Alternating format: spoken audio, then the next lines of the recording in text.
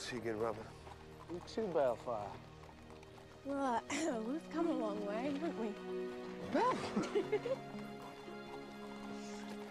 I believe you already know she once treated a poor thief far better than I deserved. She does that a lot.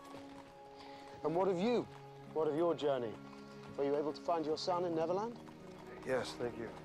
I don't mean to pry, but I don't see the boy. It's complicated, but he's safe. He's with his mother.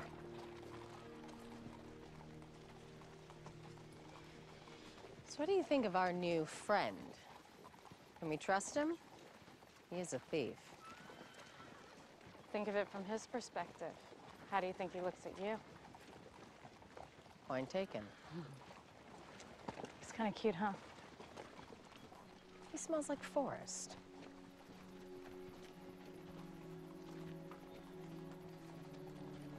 Look.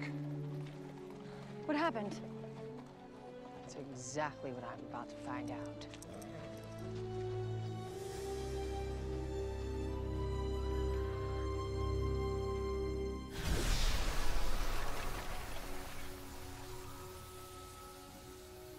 A protection spell.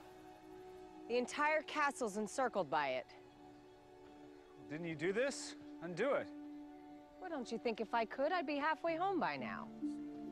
No. Someone hijacked it. Who? Who's in there? I don't know. I'm gonna find out whoever's eating my porridge. Nobody sits in my chair. Nobody takes our castle. Hey, we got a lot of people looking to us. They're scared, and rightfully so. Let's get them to safety first. They'll be safe when whoever's in there is dead. Rushing in there is a bad plan, Regina. You know that.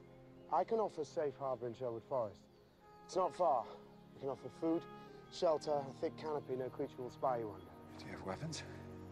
We're lousy with them. Fine, lead the way. But we're coming back. And whoever did this is going to suffer. Regina, it's our home. We'll make it safe again. Snow and the Queen settle their differences.